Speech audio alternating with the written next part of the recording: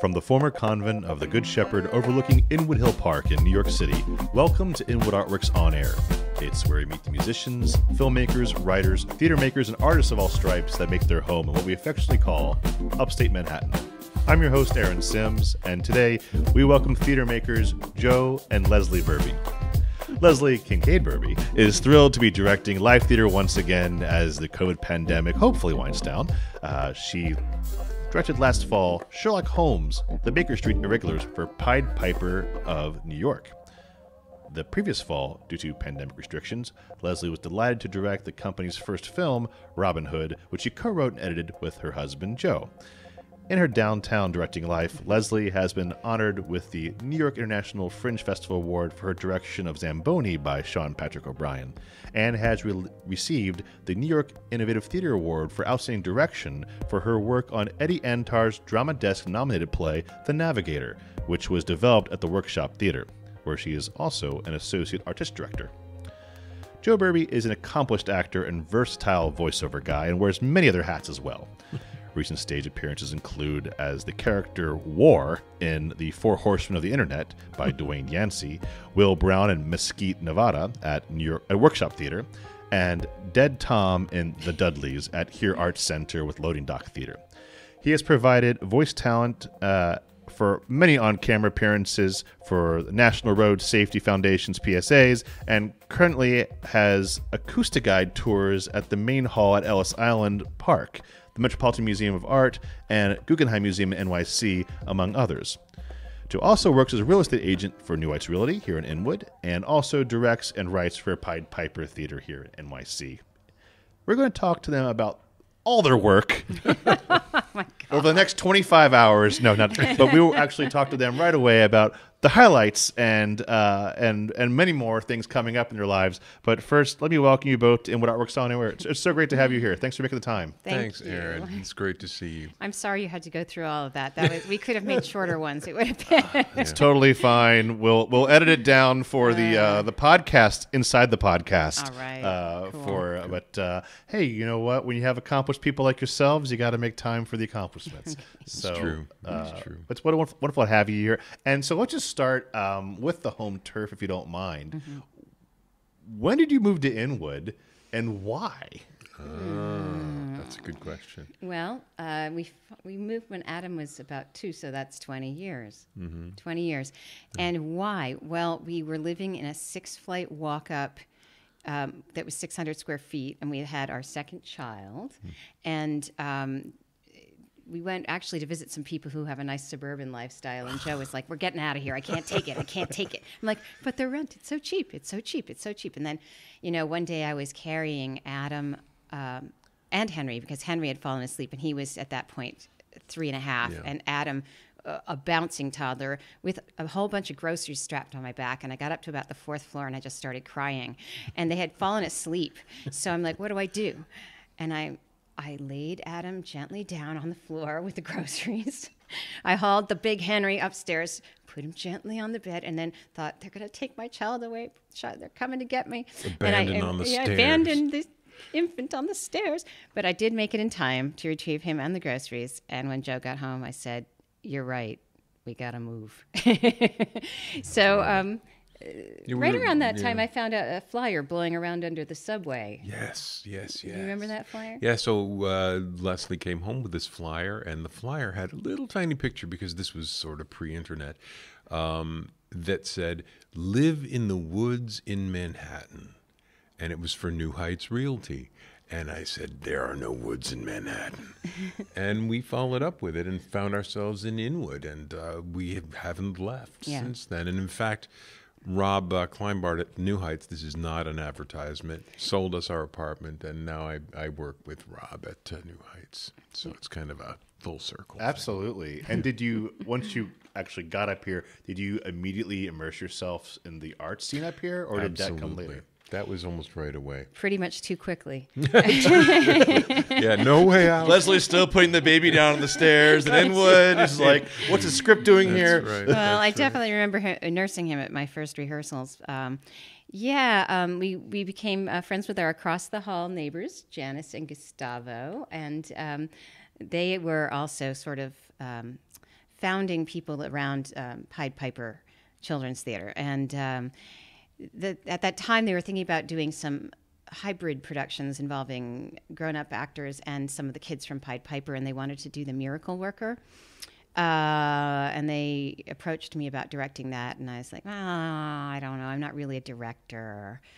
I had directed some things, but I'm like, you really should get some. They're like, nope, it's you.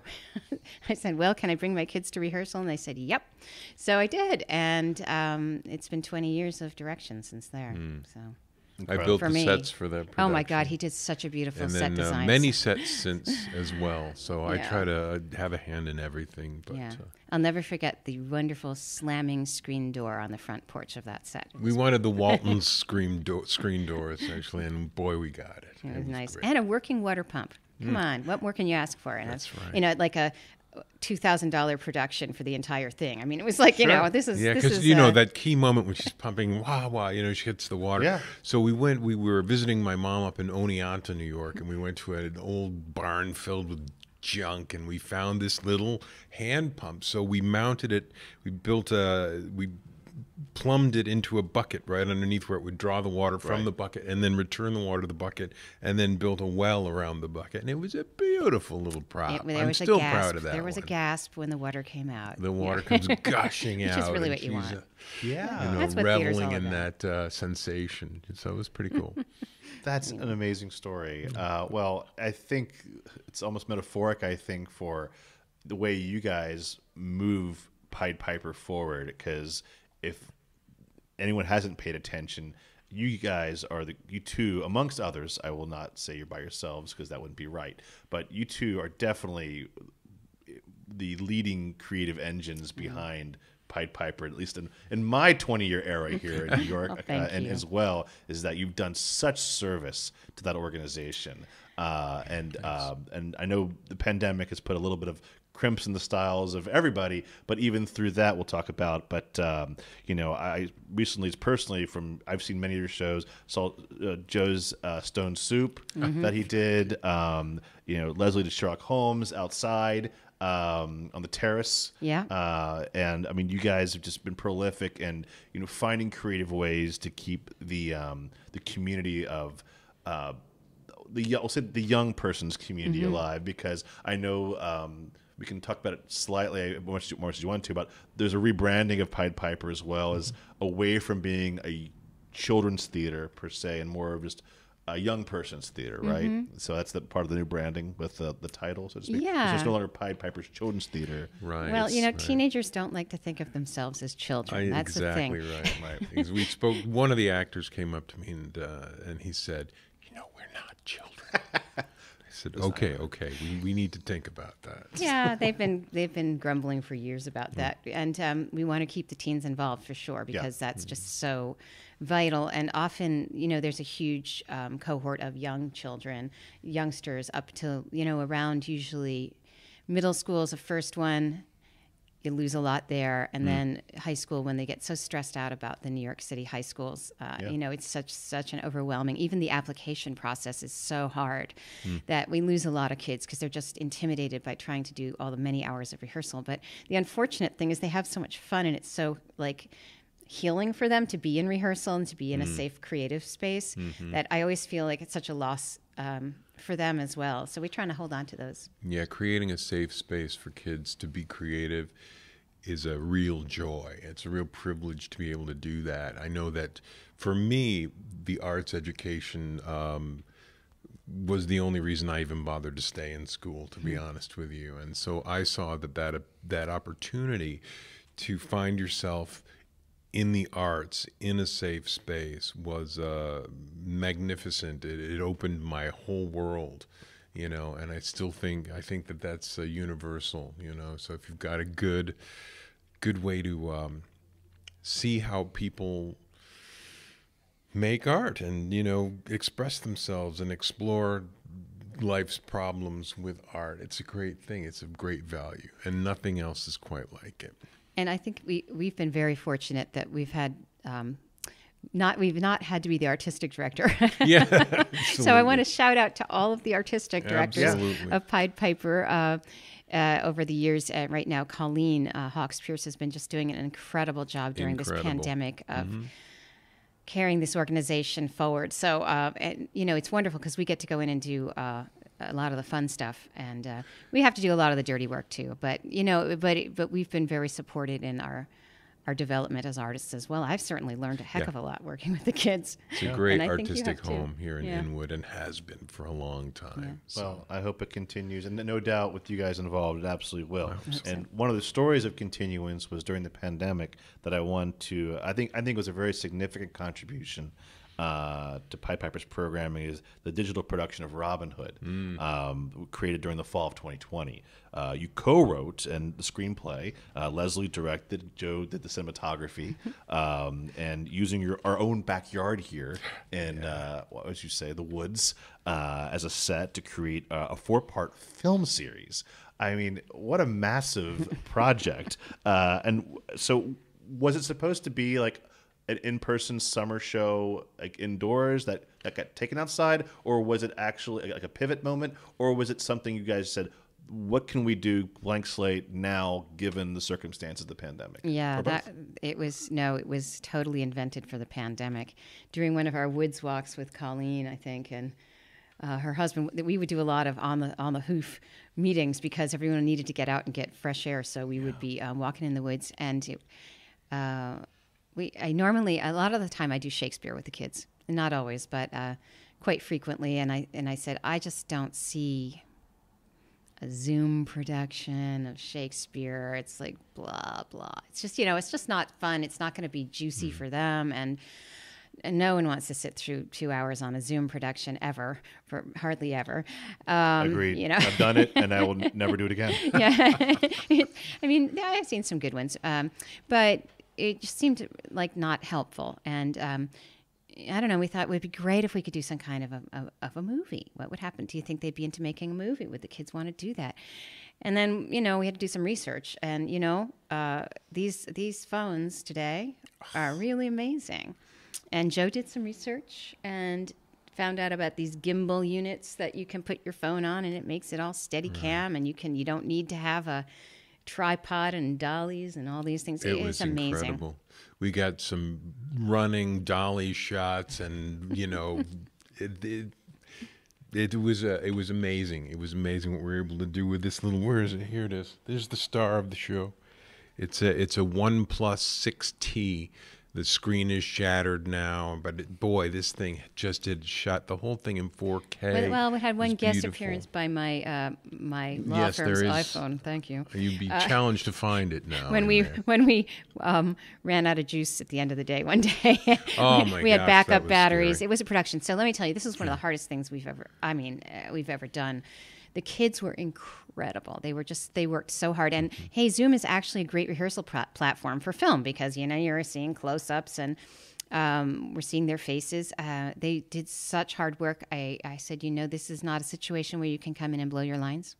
You have to be rock solid. You will be given a costume on the day of. You will wear your costume. You will not argue about your costume. You will go to the place. We will block it. And then we will film it. The end. Maybe we'll do multiple takes of certain things. And they came through just like seasoned professionals. Those young people are amazing. Yeah, Adam, our son Adam, did the fight choreography, and there are a number of fights that were learned quickly and done essentially in 1 or 2 takes, and they look terrific. Of course, I tweaked them in editing, sped things up here, added some sound effects, but at the same time, it was amazing. And we had this cadre of parents who were our support staff at what we called base camp, which was under the beech tree down at the corner near Shirakapak Rock. And all the food was there, and all the clothes were there, and the parents were there, and the shopping carts were there, and then we'd go off up into the woods. Bottles of hand sanitizer. Exactly. Masks, hand sanitizer. Oh, that's the other thing. We never unmasked except when we were actually doing a take. Actually shooting. So even rehearsals were done masked. And then it was like, okay, masks off. And we had some of the alums from the former Pied Piper students. We're there to help as extra fighters and as the COVID police. COVID police, that's right. Masks on. Your mask is You on. need COVID compliance officers. Yeah. You do. Well, every film set has them. That's Why not right. yours? Absolutely. We did have one shot up at the Indian Caves where I didn't notice until after we got a good take that one of Robin's merry men had their mask on for the whole shot. Well, and shouldn't have. So C'est la vie. One of the reasons we picked Robin Easter Hood. egg. Exactly. We picked the show because we thought, well, what's an excuse to be wearing a mask for like most of the time? Yeah. Yeah, we And wrote thought, that into the script bandits. as That's well. it. you know? Absolutely. Yeah. Well, congratulations. Thanks. I remember seeing you guys lugging things up on up the sidewalk in 218 and around. And, just one of those great stories of resilience. And you have this wonderful testament to it that it's its own little documentary for Pied Piper to have for years to come. And I think it's really going to stand as a testament to your all's work, which is, usually in the ephemeral with theater. Yeah. So at least you have that Really there nice. as, something different, but of the time. And yet I hope having seen it, I saw all 4 parts. Thank you very much. And I love the story myself. And so it's a timeless story. And I think it will only serve for future Pied Piper groups to take on and perhaps expand on their own the Perhaps. next generation. Well, just to make note, our gala fundraiser, which is coming up in a yes. couple of months, is going to be in Washington Heights. What is that church? At the Collegiate Church, the same place where I coincidentally am directing the barn play for Up Theater. Everything's so connected. everything's happening. Well, Wow. The Yeah. Here to hear, feature folks. presentation of the gala is going to be a full-scale projection screening in the sanctuary of Robin Yeah. Hood. Of all 4 parts? Well, it's been All 4 combined parts into one as movie. it's been combined into a single movie now. Cool. Yeah. So Nice. it's an hour-long movie. Which Well, you're is- here, folks. So you got the gala and Leslie directing The barn play, The barn play. yeah. Do you want to talk about that and how that came about? Yeah, sure. It's actually a barn play by Elizabeth Donahue. It's a beautiful piece, and just, very, very recently, within the last 2 weeks, Up Theater, who I have directed some readings for and always wanted to work with, but our schedules never quite worked out before, contacted me because they were about to present a barn play 2 years ago. It was actually, I think, going into tech rehearsals, which is what happens right Here, before you open. actually. Yes, It was. yes. It was over in the annex space. Yeah. Yeah, at the and Good it was Shepherd. At Good built. I Shepherd. mean, the set was built. They were ready to Costumes go. were Yeah. made, and they were rehearsed, and the city shut down, and that was the end of it, which was just such a shame. Yeah. So of course everyone was heartbroken, and 2 years later they've decided to go ahead and do a production. Almost completely recast because a lot of people aren't available or have moved away. Yeah. That's the reality. But there are a couple of folks coming back, and they unfortunately couldn't, I guess, work it out with Good Shepherd this time. I think it's because the school situation has changed. Well, I don't know. They have a full-time Yeah. resident there now. That was the story 2 years ago. No one was in that annex, and now there is a full-time Right. rental there. So Okay. yeah, it's not available. So that's how it goes. So we had to go downtown to Yeah. 181st Street downtown, and Just kidding, guys. now at the wonderful Collegiate Church there, and we're doing it in the sanctuary. And the director wasn't available this time around. I guess I'm not exactly sure how it happened because I had very short notice. So I've been scrambling. Yeah. With the production team is fantastic. The design team is beautiful. And we just finished casting, and we are going to rehearsal on the 5th of April and opening on the 4th of May. So that is going to be it's going to be brisk. Aren't you also directing Urinetown right now? I'm not. No. I'm No? not. You're no, not? thank goodness. That's not you're doing it. I am not involved. I will Okay. be enjoying that from the Good. audience. I was just wondering. But 'cause Joe is involved. because I'm that's in the the- Pied Piper show. Yeah. So I was Yeah. like just curious. Yeah. I'm in the pit chorus. So unfortunately, because there are only A three lot less responsibility than the director. Three, Yeah. Oh, absolutely. There are 3 males in the cast. So the director asked to create a dad's chorus of some of the parents. Okay. To add that basso. And so it's been a lot of fun. I never really knew the show. I've kind of, It's a fun you're in show. town. I love it. It's amazing. It's a great show. Well, you're kind of leading me into actually a question I had for you, Joe, because on top of all your amazing service to Pied Piper and cinematography and real estate and everything else you do for the community. Too kind. You have an incredible career as an actor and voiceover artist. And I was just wondering, you've played, again, we didn't have time to read. That was a short bio, folks, by the way. I didn't read his long bio earlier. I mean, he's played in The Lion of Winter. He's in The Crucible. He's played the title role in Macbeth. He's done a lot of stuff. So anytime, pandemic has been a time of reflection for a lot of people. And I was just curious, have you had those moments going outside of your service from Piper and everything? It's like, hey, there are certain productions and roles I want to tackle and have my eyes set on moving forward. Some bucket list stuff. That's a great question.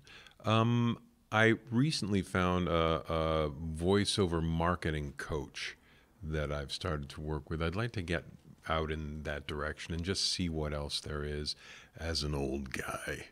Get out there into the world. I did find out, this is a very interesting fact. I found this out about a month and a half ago, that I'm actually connected with the highest grossing motion picture on planet Earth of 2020, fairly directly, indirectly. It's a movie called The 800.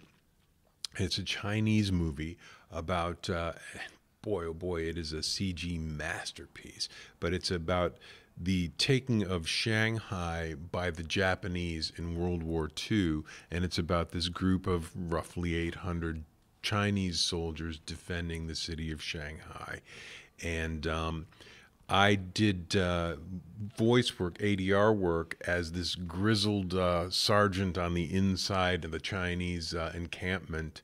I did the English translation version of that, and it turned out to be the highest grossing, and I had no idea. But Can we get a hold of it? A copy? It's on Amazon Prime for $2.99. You can rent it and you can hear me, and I get to say some pretty nasty stuff. Oh, it's so funny. But it doesn't look like me, so you probably won't recognize it. His voiceover booth is in the apartment in our biggest closet, which is very typical for New York voiceover artists. It is.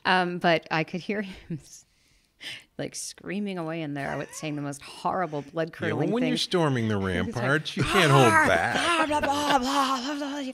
And I'm thinking, man, the neighbors are going to wonder what's wrong with Joe. He's having a bad day. I think they've the wondered Burby's that for having a long problems. time. Yeah, right, exactly. So, Only when it's ADR work. And I also there's a movie called Valhalla, which is I think it's a Norwegian, and I play Thor's naughty brother Tyr. I do the voice. I don't do the, but again, these things just kind of come through. I've been working with the same producer for many years, and he throws me into these things. So I've been very, very fortunate to get the opportunity to do that. I'd like to go further with that as well, but thanks. Yeah. So, hey, highest grossing. I think I made $200 on that one. And That's so about it the way it goes. works. We can't wait for residuals from Exactly. the days. Oh But my gosh, well, congratulations on Thank that. you. Amazing. Thank you. Every time you rent a copy of that from Amazon Prime, I would love to know about it. I get nothing, but... Well, I'm going to bring up something that you both can chime in on, and Joe, from your realtor background, maybe have some insight to, because you both so involved. I knew Pied Piper had to look for a new home after Holy Trinity, their previous in residence there. They did construction and they had to vacate. And I think currently in residence at the Y, if I'm not mistaken, or was pre-pandemic. Yes. And then, but getting to not just for Pied Piper, but Up Theater Company, you brought it up too, had the home for a barn play over here at the Annex of Good Shepherd, and had to find another home down at the Sanctuary at 181st Street at Fort Washington Collegiate. I get this question a lot, and I want to hear your points of view, because you've been here as long as I have, if not longer. A cultural arts center is missing in this neighborhood. Oh, yeah. And, what do you think will take to support one? Because you do have a groundswell of, and I always say we're in an artistic desert with an embarrassment of artists, and so I feel that we have there is demand, but yet there is no one from any side, north and west of the dike, north and east of wherever, here from 225 down to 168, willing to put out the shekels or the property to make it happen. It's so really I just want tough. your take on it. I would, and the pandemic has been particularly brutal to all theater companies. I know the Workshop Theater Company also had their own space. They had 2 theaters in Midtown. And on 36th Street, right? Yes, and for many years. And they first gave up one space and then finally decided to give up the other as well, because just maintaining the space was causing our budget. First of all, our budget was too high for us to continue to produce under the showcase code according to equity, because we had to raise so much money just to pay the rent. So they gave that up. So as it turned out, that company gave up that space exactly the same week as Pied Piper gave up their space. It was so... bizarre. I was in charge unhappy. of the disposition of their goods for both theaters. Yeah, which it was really interesting. kind of shocking. Yeah. But my dream, of course, is that the old mansion there that's at the corner of the Hearst House, Hearst the House, Hearst yeah, Mansion at the corner. that of would be turned 215. into a cultural center. I Park mean, wouldn't Terrace that be East. It would only near take the like traffic circle? one Bill Gates to just go, Yeah. here you go. Just a few And million. then you could just do it. Well, ask what's his face's wife from Amazon. Yeah. She's handing a lot of money. She's these giving a days. lot of money So away. maybe she'd want to. I Yeah, don't know. It's a good but wouldn't it be wonderful? Because unfortunately, we are now, of course, arts organizations are heavily relying on spiritual organizations who are willing to share their space to some degree. Churches and synagogues are just like a huge resource, because they're some of the only places that have space available that's habitable.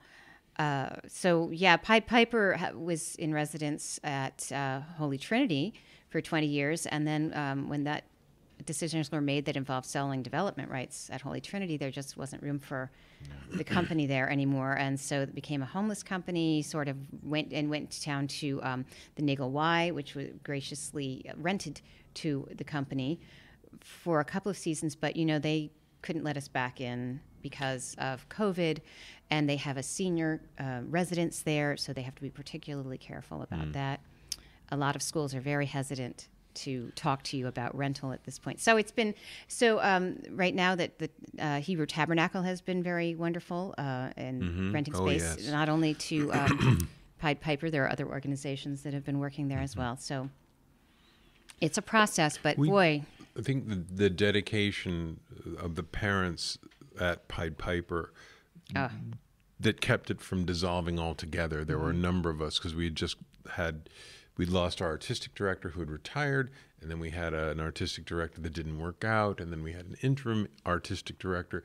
But when we formed a corporation, I'm on the board of directors for Pied Piper, the first board. Now we're in our second wave, so we have a bunch of new people now with lots of great ideas. But there's a great commitment to keep that going. And when we think about the fact that some of our early alumni are in their mid-30s now, it's pretty exciting to bump into these people. Yeah. And hopefully they'll come back as board members. You can keep cultivating. Exactly. Well, I and hope keep the so. cycle moving, right? Well, Exactly. Genevieve. We have one on the board now. Awesome. Me too. And Genevieve Winbeal, who was one of the kids that went through the program, she just wrote the children's show for the fall, and is looking to do more writing and direction for the company as well. So that's Yes. nice. Really nice. Yeah.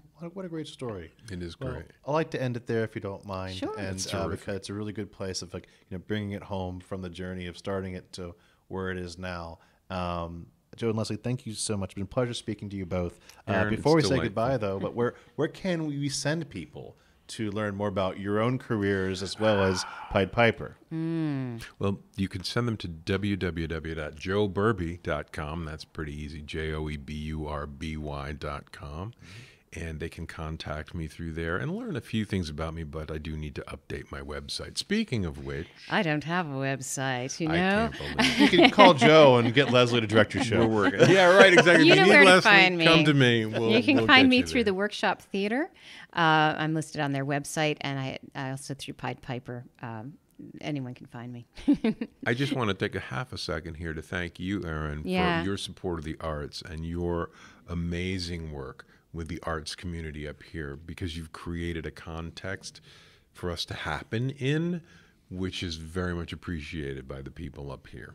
Thanks, Joe. Appreciate Bravo. it. Thank you, Leslie. All right. Appreciate it. And where's Pied Piper's website, just in case people want to go there? piedpiper.nyc. Okay. It's a simple one. There you go. All right, folks. You know what to do now. Very good.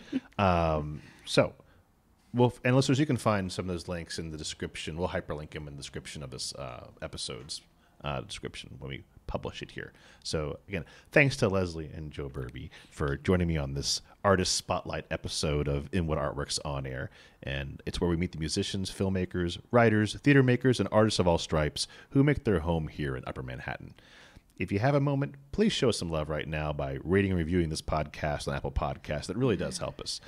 Many thanks to Church of Good Shepherd here in Inwood NYC for hosting us, and to HideSites.com for local uptown promotional support.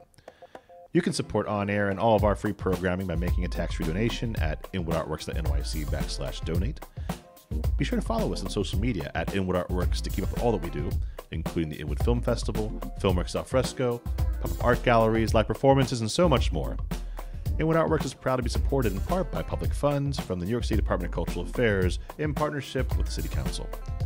From the top of Manhattan and the bottom of our hearts, thank you so much for tuning in. This is Aaron Sims for Inwood Artworks On Air.